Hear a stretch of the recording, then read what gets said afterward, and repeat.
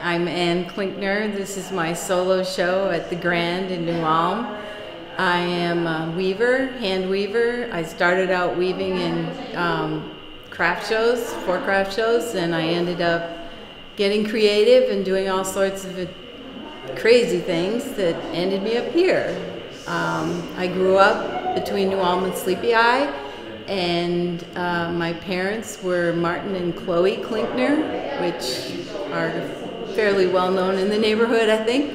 And I have several siblings living here as well. I'm just really happy to be here and show you my art.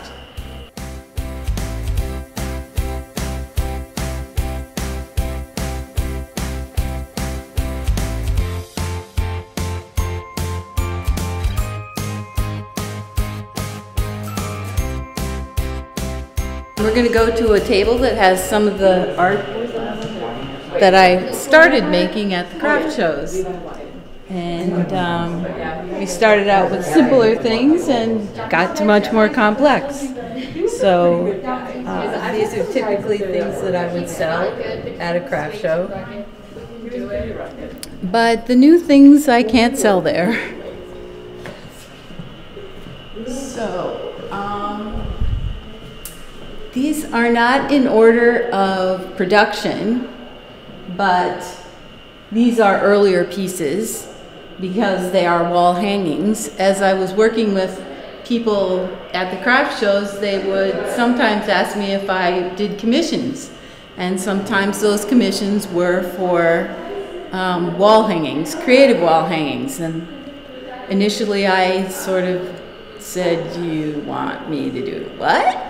And they said, "Go for it, Anne." And so I just started doing them, and turned out I was having a lot of fun with it, so I started making them on my own. And I love color. I'm one of those people that has an extra fourth type of color cone in my eyes that you can test online. So I see many more shades of color than most people do. Which I think most artists probably do, and it's why they love art, because their world is different. So this is called windows. They're very small little windows that are released, where the weaving is released from the warp, or the warp's released from the weaving, which makes, in my mind, sort of a window effect. This is something that I did that's sort of a stepwise thing, but then it ended up looking more like a temple to me, so that's what the name is. This one was a warp end. If you know anything about warping or weaving, you have a long warp on the loom, and when you get to the end and you finish making what you want to weave, you have warp there, and you tend to play around with it. And this was a warp end. The warp goes this way instead of up and down like these do.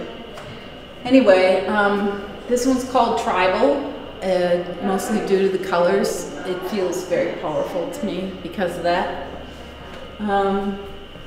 Then I started doing the sculptures. This isn't the first one, but this is one of the first ones I did with telephone wire.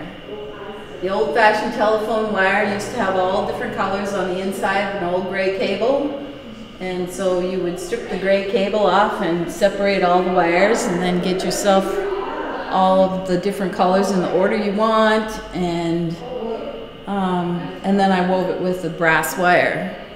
That makes your substrate. After that, you use that like clay to form into the object then.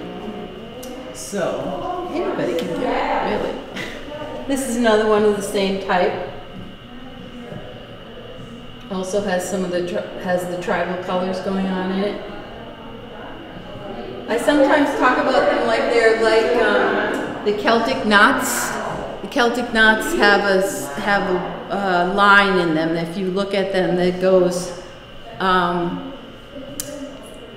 It is completely continuous through the pattern in the Celtic knot.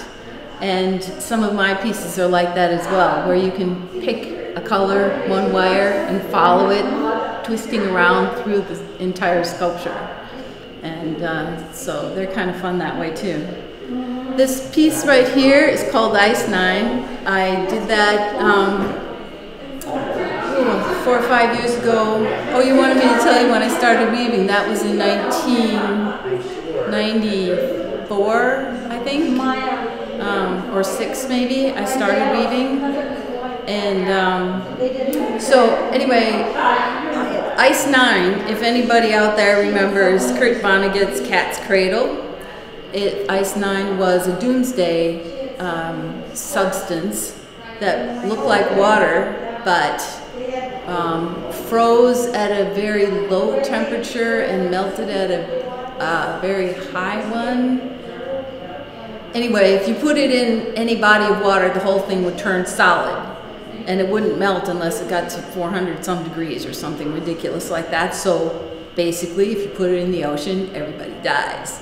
Okay, that was and this is an example in my mind of what water looked like when Ice 9 had just hit it. And there are small beads here that are supposed to be liquid, resemble the liquid water. Something like this would have been inspired by a small Sculpey sculpture like this that I would have made many years beforehand. So I did quite a few of those, not very many survived. They were one of the earlier things that I did as far as three-dimensional. This one I call Yellow Brick Road, after Wizard of Oz. And it's a standard overshot type weaving. I use that quite often.